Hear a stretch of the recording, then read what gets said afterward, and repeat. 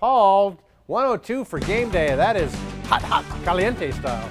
It is hot tailgating, but 8 o'clock at night, we'll get some relief there. All right, the professional arena football team coming to Tucson will reveal its name in a few weeks with the season set to start in 2019. And now, Tucson Indoor Football is introducing the franchise squad's first head coach. There was a special ceremony at the Playground Bar and Lounge in the heart of downtown and the Rio Nuevo district. Tucson, Arizona meet coach Marcus Coleman. Comes to the Old Pueblo after a successful stint as the defensive coordinator for the reigning Indoor Football League champions, the Iowa Barnstormers. Coleman's team had the league's top-ranked defense. Coleman played 11 years in the NFL for the Jets, the Texans, and Cowboys. He'll spend the next few months formulating a coaching staff and assembling football players for the upcoming indoor season.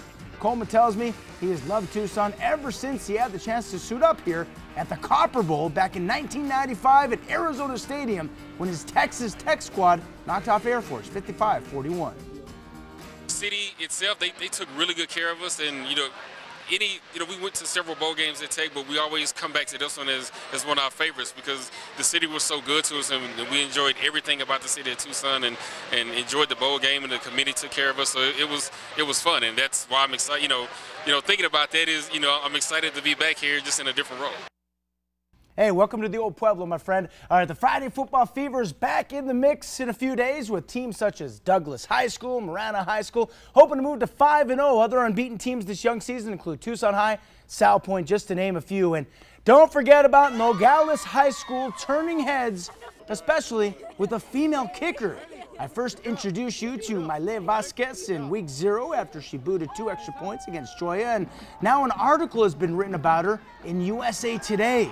In Nogales' 45-0 win over Catalina, Vasquez entered the Arizona record books for the most extra points in a game by a female kicker, 6 extra points. We have a link to the USA Today article on KVOA.com. Hey, if you're wondering, Maile Vasquez and Nogales will take on Walden Grove and Sahuarita this Friday. Hey, we're far from over with. After the break, more sports, including a check-in with the U of A volleyball team as freshman sensation.